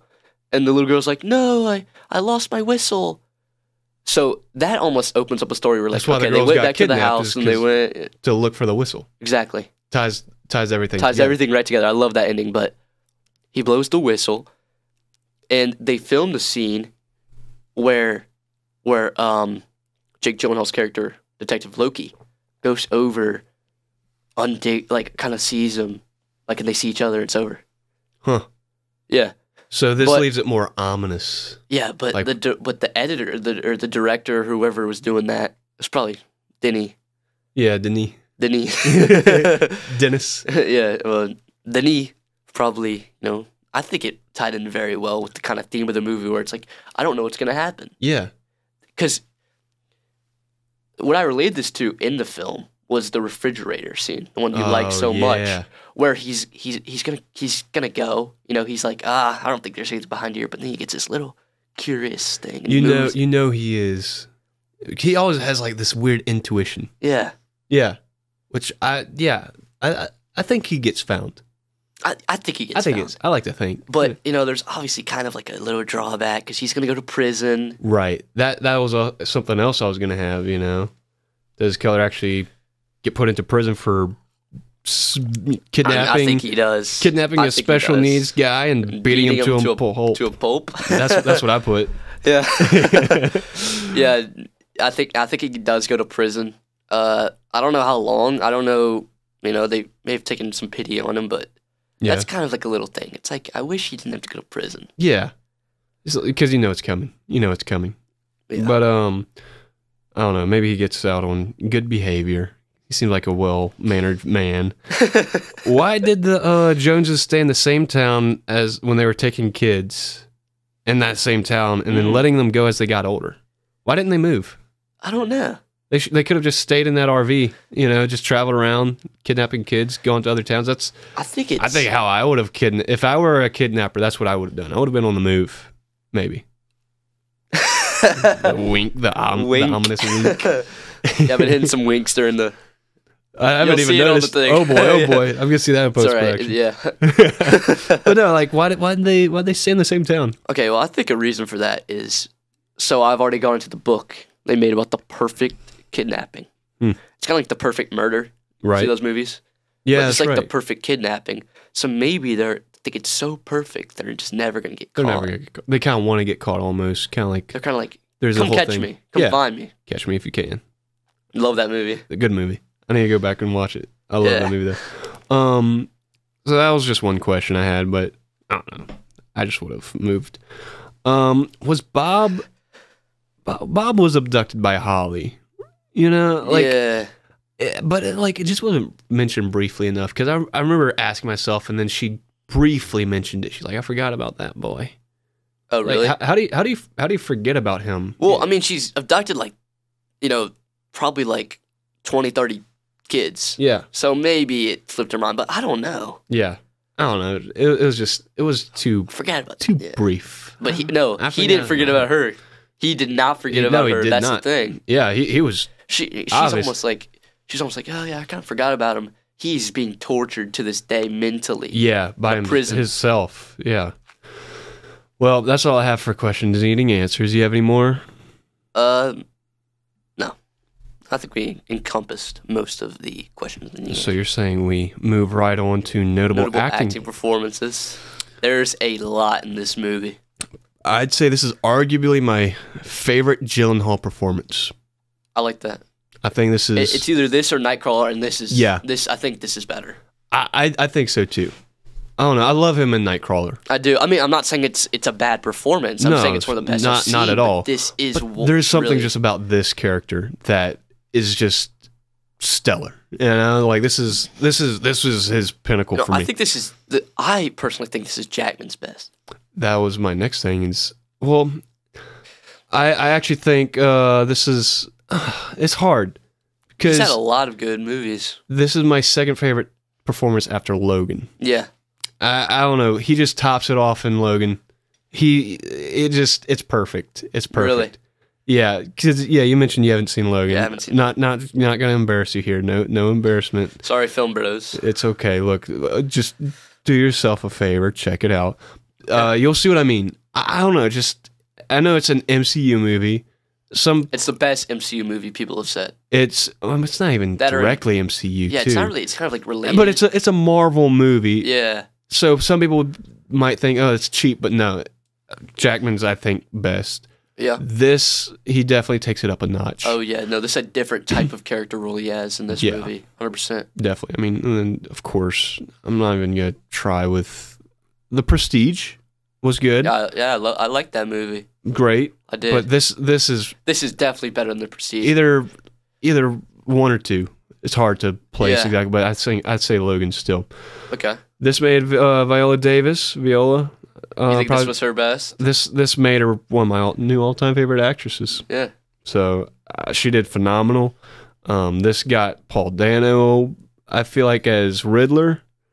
I think this was one of Paul Dano's best. I don't know. He's had a lot of good ones. He's had a lot of good ones. I think he's many more to come. But he played this part so well. Yeah. Even if he wasn't in this, whenever I'm thinking of like recastings, which we'll get into in a minute. Yes. I'm thinking like Paul Dano. Paul Dano. Like you just can't. Perfect casting, I think. He just killed it.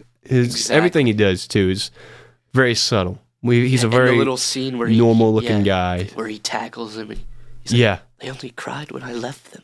Yeah, he didn't feel over the top. Nah. You know, he just did perfect. I loved it. I can't think of anything else. I don't know. I mentioned Melissa Leo. She was all right. You didn't like her as much as not as much. For some reason, we'd already spent too much time on that. This brings up a question for me. Okay. So, who do you think? Not really actress or actor, but what type of character would you think would be the better kind of antagonist? I don't know. I guess touching to recasting, I feel like Meryl Streep would have been interesting. You think it would have been like the same kind of like same woman, kind the of, mom? Yeah, but just like the dad or the what or the. Yeah, but like there are some I don't know, just I guess another unanswerable question actually, which ties in like what was the thing like she seemed like she lied about why'd she have to lie about her husband? Did she know he died? Did she know that the pastor killed him? Like, I don't know, just there was so much with her that like it felt unanswerable. Huh. I don't know, just something, but like she was, Melissa Leo, she worked with what she had. Exactly. What she was given. Yeah. She really blossomed that role into a great I think a great antagonist. It's not like my favorite antagonist of all time. I think the twist of the mom or the mom is a good twist. That's one of my favorite twists. And maybe Shutter Island is a great twist. Maybe workshop her character a little more for some reason. Yeah. I don't know. Yeah. Hot take. Yeah. If everyone had the same takes, this would be boring. Yeah, exactly. It's about time I had a hot take. A few hot takes. I don't have enough. Is that all you have for noble acting performance? Yeah, that's all I got. There are a lot in this movie. Some even the movies, kids, all the kids. Yeah, the kids did great. Yeah, I was watching The Thing, and Denis was very he had a lot of pressure on the kids, and they did great. He was telling them, you got to cry here, and you got to be all this stuff, and they did it. Yeah. They're going to be great actors in the future, good ones to look out for. They're... Let's see. I know. Let's see. Anna was played by Aaron Gerasimovic. Wow. So watch out for that in the future. Any future films? Kyla Drew Simmons as Joy, and then Dylan Minnette as Ralph. He's been in a lot of films. Mm-hmm. And then let's see. I think they could have put Ralph in a little bit more. That's a little nitpick of mine because I thought he was a great character, and they could have, kind of incorporated him more in the film. Yeah. And then Zoe Soul as Eliza Birch. She's had a bit of definitely a career boost lately. And then Ralph. I just lost his name. Yeah, Dylan Minnette. Yeah, Dylan Minnette. 13 Reasons Why. Both of the older kids have blown up in recent years. Yeah. So they've done good. So we've done notable acting performances.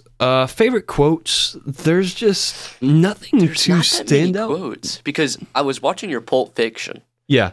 And there's so many quotes in Pulp Fiction. So it's full of quotes. This one, it's like, what I have is like, he's not a person anymore. He stopped being a person after he kidnapped my daughter. Yeah. Basically, if you give any line, this happens a lot. If you give a line, it's basically the execution of the line. It's not the line, it's the execution. There was one that kind of stood out. When Keller points to the picture, and like, it's to remind us in case we start feeling sorry for him. Yeah. I was like, I feel that. Yeah, I'd probably have done that. Yeah, a lot of these lines weren't like funny or they're just kind of like got you in it. Wasn't reminiscent. I can't even think of the word I was trying to use, but it just didn't catch you. I don't know. It wasn't. There was no lines that really felt like they grabbed me. Exactly. Yeah. Cinematography. Our boy Roger Deakins. I think he may be the best. He's the best that there is. I mean, you can't beat his performance in Blade Runner. Probably the best movie I've ever seen. Okay, so one thing I got in cinematography is the trees. Yes. So you mentioned that earlier. Yeah, I mentioned that earlier. I'm finally getting back to it. Yeah, fire away. Something I found out was that the trees were almost in every scene. And Denny wanted to make the trees almost as like a spectator of every crime. They're always there and they're always watching. And you almost wonder, what did the trees see? Damn. Wow. You know what I'm saying? That's wow. I didn't even think of it. Yeah, like the trees are in everything. The trees are surrounding this house. It kind of makes me sick to think about for some reason. And you remember the scene where it feels weird. I don't know if I like that thought for some reason. That's real eerie. That's creepy. Man. Yeah. Sorry, viewers, for that. Yeah, sorry, viewers or listeners, especially if you're driving. Yeah, if you pass out. Yeah, that did weird things. Look at a tree and just pass out. Yeah, exactly. No, also, whenever the girls run out of the house, guess what? She's surrounded by trees. There's a road right there, trees everywhere. The trees are... He runs into the trees sticking into the RV. That's just... Everything's trees. The very opening shot is into the woods. Yeah. With the deer. Everything. That's insane. There's a lot of great motifs in this film, like the mazes. Yep. The prisoners. Yep. The trees. Everything just plays in really, really well. Yeah. Man, I love it. I was going to list off Roger Deakins, some of his best known. I mean, I love Roger Deakins as a cinematographer. If I were to have a big budget for a film, I would have gotten this guy right here. Yeah, he really escalates your film to the next level. Definitely. Blade Runner 2049, Skyfall 1917, and 1917. That was all shot on one camera. Yep. Just one, like Birdman, just one continuous take. No Country for Old Men. I love that film. A favorite of mine. Empire of Light he did last year. The Goldfinch. Hail Caesar, Sicario, Unbroken. And this, he apparently did Rango, In Time, True Grit, Serious Man, Revolutionary Road, Doubt. The list goes on. I mean, The Village. He's great. He's what you're gonna look for if you got a high budget. He did A Beautiful Mind. Whoa, that's one of my all-time favorites. Really? Yep. Man, so he just goes way back. Also, The Big Lebowski. So this guy is just your all-time favorite, right? Yeah, all-time favorite. The calendar right there. Yeah. I know that viewers can't see it, but he is a... But you're just looking for Roger Deakins' name. Right. Behind cinematography or everything. So, cinematography just, it played really well into the storytelling. Yeah. That's just how I felt about it. Yeah, and, I feel like every scene was... Even just like the simple scenes, him driving his truck, and that still of him, of him going driving. Yeah. And it's raining. Yeah. It almost just makes me feel a certain way, and it's like the cinematography coupled with the plot, coupled with the acting and the directing and the writing all together, they make me feel a very strong way of like suspense and all this stuff that I really want to see in a film.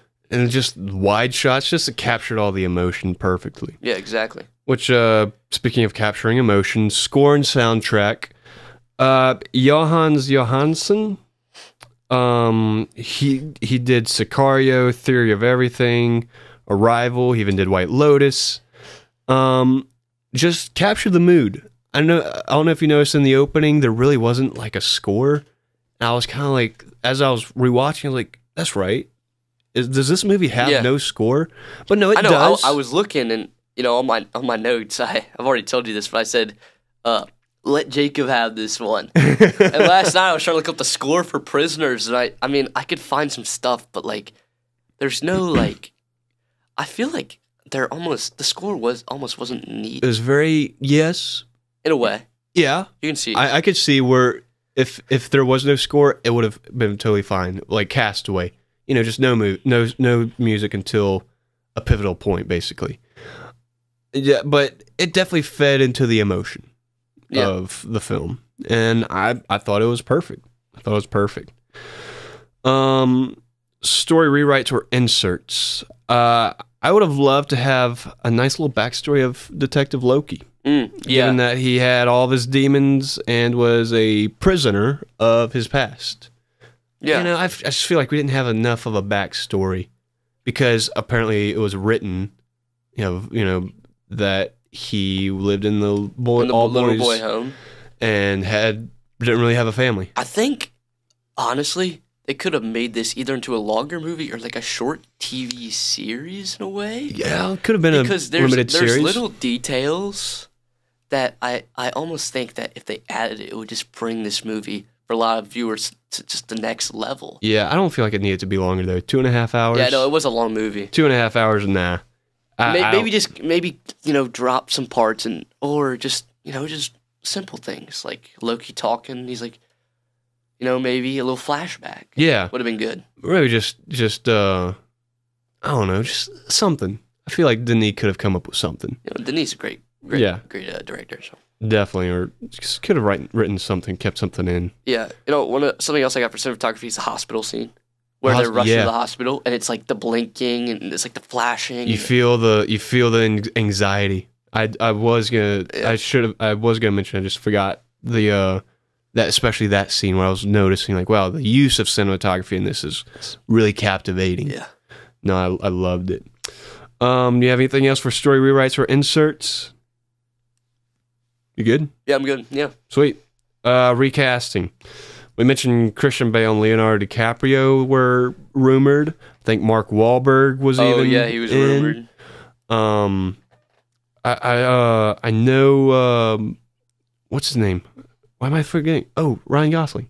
Ryan Gosling? He apparently was auditioned at one point. Yeah, no, I think actors really saw how like this role could really like put them on the next level, or just was going to be a great film from the beginning. So I think a lot of great actors were trying to hop on this movie at the first chance that they got. Yeah. Do you feel like they should have been touched though? Like I don't know. I would have enjoyed seeing what Christian Bale would have done. Yeah, no, he does. He goes all out for his performances. Yeah, but I feel like he would have tried too much to be a little more artistic. What do you mean? Just he would have been trying to. I feel like he would have tried a little too hard to dive into his character, whereas I feel like Hugh Jackman was very surface level. Yeah, like he's just playing a dad. Right.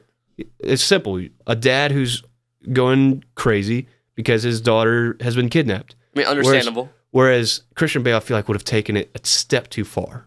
Yeah, I feel like it was a perfect medium, the perfect balance. I think Jackman, just the way that he acts, was perfect for this role. Yeah, because he was going all out. He was. He went out. He went out, but like not in a way not Christian Bale all out. Like Christian Bale would have love Christian Bale, but he would have gone psychological. Yeah, exactly. So we're on the same track with that, but. Also, Leo, I just don't see him being a dad. I know. I don't see him. Leo in any film is great. Yes. But I just, whenever it said Leo, I'm like, I don't really know where they would put him. Because Maybe he has as to be Loki. the lead guy. Maybe as Loki. That's what I'm thinking, because he was a detective in Shutter. Yeah. Shutter Island. But he would have done this real interesting, almost weird accent, like he kind of seems to do in everything, where he does some sort of accent. Whereas I just like how I'm a big Gyllenhaal guy. Same. I love Gyllenhaal. That's my man crush, if you will. I've always wanted to be Jake Gyllenhaal. Close enough with the first name. Yeah. In fact, his name and his birthday aren't too far from mine. Oh, so wait, So is sweet. his name Jacob Gyllenhaal? Mm-hmm. Yeah. I'm pretty sure, yeah. Jessica Chastain and Timothy Chalamet, Timothy, as Timothy. as one of my previous guests. Shout out to Kinley from Dune. Corrected me on. They were rumored for roles.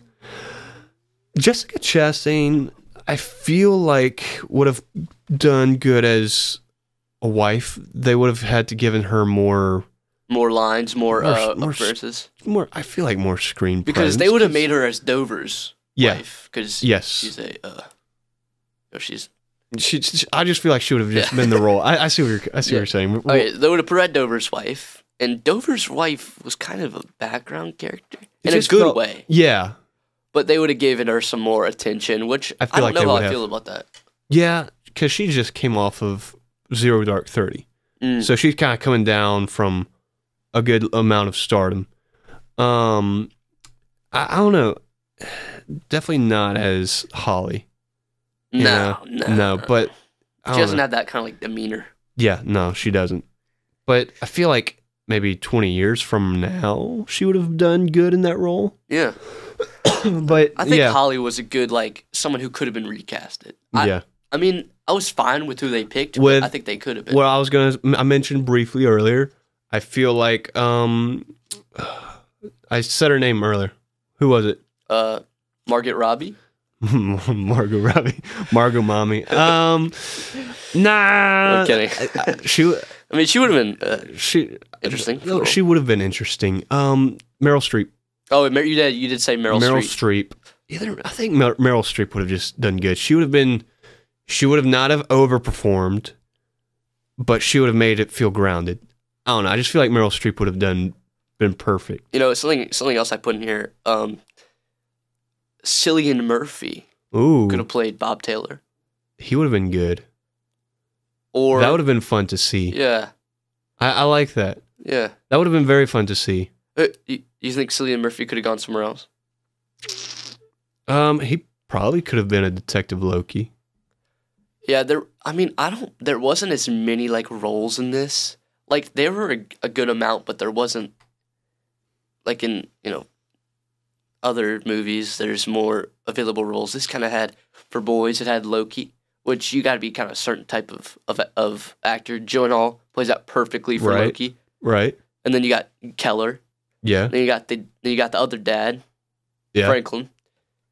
Which that's got Rafe. that's who I was thinking. Franklin. I like Terrence Howard. I don't know, some of his he did well. What about like Denzel in that role? That would have been too much. Yeah, Too much. But Terrence Howard was replaced by Don Cheadle as Rhodey. Yeah. Got me thinking Don Cheadle in this role? Maybe. I mean, yeah. I don't know. Like that feels so mean. Like Don Cheadle just replacing Terrence Howard like in everything. You know, that would be so mean.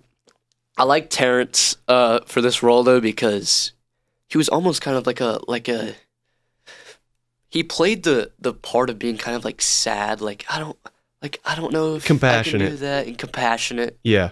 I think he played that well. I think he kind of Yeah. because a guy like what was his name? Terrence Howard or Yeah, Don Cheadle. yeah, Don Cheadle. I don't know if he would have played that as well as Yeah. Terrence. That got me thinking about a part we didn't talk about where his wife Viola Davis, who Nancy Birch, Nancy her name- Birch, right? the whole time. The part we didn't talk about was when she stopped him from breaking up the prison cell for Alex. She said, "No, just let him do what he needs to do." We didn't talk about that, but No, I we thought, didn't. Thought that would have been good to talk about and just throw in there for a second. But no, I mean, I think the cast was pretty spot on. I do. I think each of those roles had a really great actor behind them. Yeah. The only thing is Meryl Streep. I would have liked to have seen her. That's it. I'll just leave it at that. But no, everyone else did great. That's all that I have for recasting. Anything else before we close it up here? I just think this was a really great movie, Mm-hmm. and you haven't seen it, definitely go and watch it. Please. You will not regret it. Unless you're a victim of kidnapping. I don't know if I want. Maybe don't watch it if you're a victim of kidnapping. We don't want to spark any sort of PTSD, some trauma. Yeah, we definitely don't want to. And all jokes aside, yeah, that matter. no, yeah. But it's not like we were laughing about it or anything. But just want to throw that out there. Well, now I'm laughing, but not at that. I saw you wink that time. But no, dude, this has been fun. This was a great episode. I'm so excited. Yeah. You're definitely going to be coming on a lot more. We're going to talk about Blade Runner 2049 with you. You're going to be on for that episode. Maybe some Chazelles. Some Chazelles. We mentioned Whiplash. I mean, we did Babylon not too long ago. Whiplash should have maybe opened. But yeah, maybe a little break from the Chazelles. Yeah. But, in the future. In the future. Maybe a classic like, Schindler's List. Ooh, that's a good one. That's going on the list. Yeah, going on the Schindler's List. Yes. You'll be on indefinitely because you are now a Bowtie Movie Lounge alumni. So, again, thank you for coming out, David. Yeah. Really appreciate it.